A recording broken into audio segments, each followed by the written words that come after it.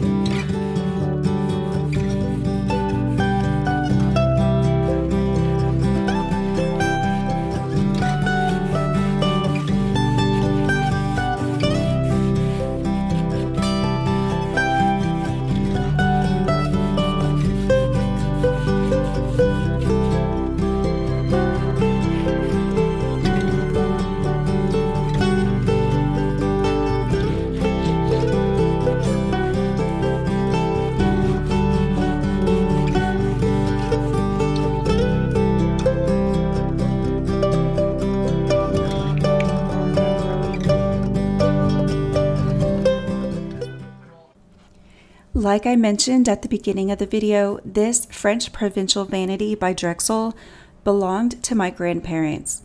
It was in their guest bedroom, which was my room when I stayed with them in the summer. My parents would get that room when we all visited together, but regardless, I would spend hours in front of it doing my hair and my makeup, playing dress up when I was little. It's funny how so many of my fondest childhood memories are tied to these pieces of furniture. I am so blessed to have them in our home now. I know that not everybody has that luxury. Do y'all have pieces like that in your own homes? Pieces that belong to members of your family that you have fond memories of, that you get to look at every day in your own homes? Anyhow, I digress, but this paint color, Templeton Gray by Benjamin Moore, is just so pretty. I can already tell that it will complement the shades of blue in the rug and in the paintings in the dining room. I'm actually considering doing the bottom cabinets in the kitchen in this color as well. That's going to be a little bit bigger commitment though, so I'm going to think on it for a little bit. But I certainly think it's a contender because I want to bring in more warmth and get away from the all-white kitchen that we've got right now. I definitely know that I'm going to love it on this desk though. I'm going for a very European farmhouse slash cottagey feel in this home, and this color just seems so perfect for that aesthetic.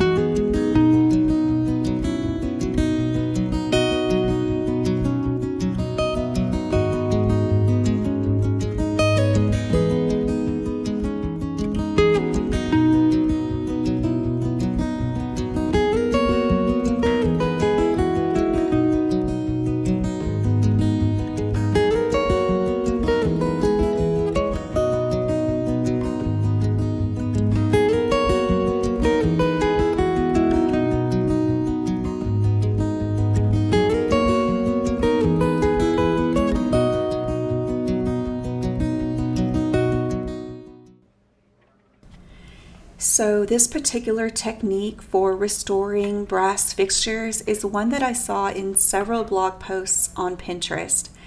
I didn't end up measuring the vinegar or the salt, but if you want precise measurements, I can link a couple of the blog posts that I looked at down below in the description box. I would suggest, however, that you don't use a pot that you are still using to cook in. This pot used to be one of my favorites, but the enamel on the inside has started to chip away and it's no longer really safe to cook in. So it ended up being perfect for this project. I ended up leaving the pulls in the boiling solution for probably 30 to 40 minutes, which was a little bit longer than I was anticipating. But by the end of that time, the paint had virtually just fallen right off. It really was that simple, and the tone that it left the poles was just so beautiful.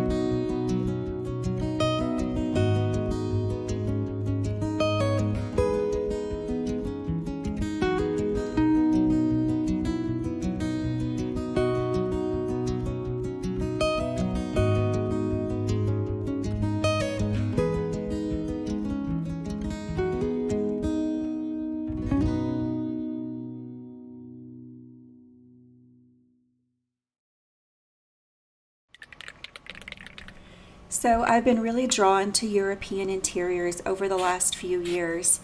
I've taken so much inspiration from English cottage style and French country, Italian, and one of the things that I keep seeing are these beautiful stone urns that are filled with moss that have layers of rust and patina. And I wanted to create something similar to that in our own home as a centerpiece for our dining table. When I saw this particular urn on clearance at Tractor Supply, it was the last one that they had. So I went ahead and grabbed it, and I thought that even though it doesn't have as much detail as some of these other ones that I've seen on Pinterest, that it would be a good piece to at least try this idea that I have in my head on. Okay guys, so I've got the first layer of paint on here, and it gives it, I don't know how much y'all can tell, but it gives it that stone-like texture. So it already feels a little bit more authentic. It doesn't feel so slick like the metal was before. So now I'm gonna go over it with a flat black, which I know seems sort of counterintuitive since it was already black, but we wanted to add that texture in. So anyhow, I'm gonna go back over it with the flat black, and then once that dries, I'm gonna see what I can do with like some dry brushing of different rusty colored paints to see if I can give it a little more patina. I think an urn like this is gonna be so versatile as a table centerpiece just because of the ways that you can fill them for the seasons. You could switch out the moss that I'm gonna be using right now for pumpkins or dried florals in the fall, or a small tabletop tree of some sort during the holidays, or even filling it with pine cones. The possibilities really are going to be endless.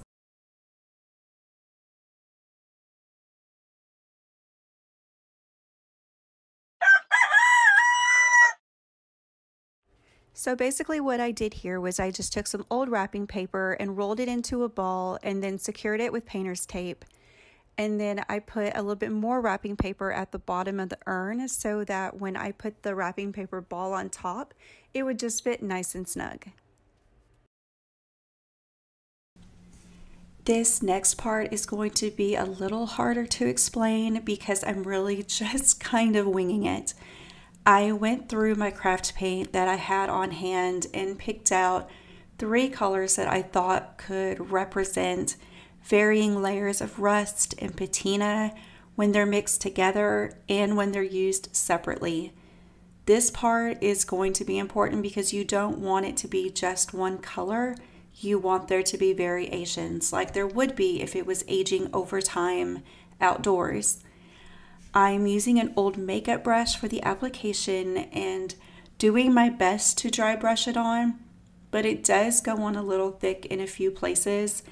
But I actually found that rubbing the paint into the urn with a paper towel helped to really give it more of a natural look, and it helps to get that rust color into the texture as well, so it doesn't look just like there's paint sitting on top of it.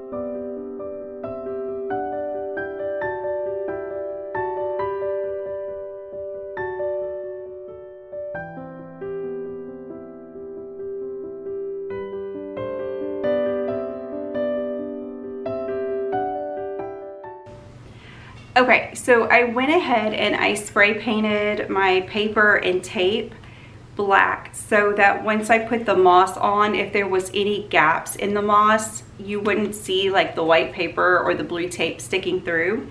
I went ahead and grabbed 2 different types of moss. I got this big bag at Joann's. I used my 40% off coupon. So I think I ended up spending just under $10 for it, if memory serves. And then I picked up this one at Hobby Lobby for $4.99. And this one's got a little bit more clumpy texture to it, which I really like. So I'm gonna start with this and then fill in with this one. And then I'm gonna use this one to fill in any of the small gaps. I'm gonna try to do this with hot glue. I'm not sure how that'll work, but we're gonna give that a try. I ended up only needing to use the smaller bag of moss. I liked that one best anyways. I liked the texture of it more. Since I wasn't entirely sure in the beginning whether or not it would be enough to cover the entire paper ball, I did put it on kind of sporadically just in case. But as you'll see at the end, I did end up having just enough to cover the whole thing.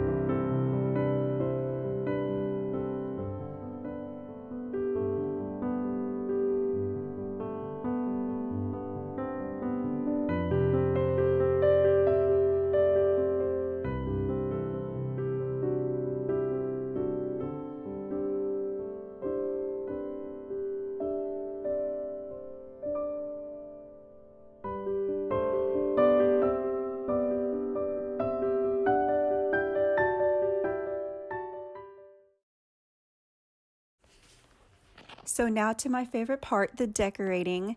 This is a lamp that I got on Facebook Marketplace this week for $20. It is brass and then it has a crystal center to it. and then a milk glass shade on the top. It has the sweetest little pull chain, and I am just obsessed with it. This right here is a vintage Webster's dictionary that I picked up at Goodwill for a couple of dollars, I think late last year. And this is one of my Currier and Ives saucers. I've got about 6 or 7 of them in that exact pattern, and I use them all over the house in different ways. And then this is just a framed military document of my grandpa's. And of course, I have to have hydrangeas. They're my favorite. And a sweet little photo of my husband when he was little. And this little vintage brass swan that I picked up at an antique store not that long ago. I just love it.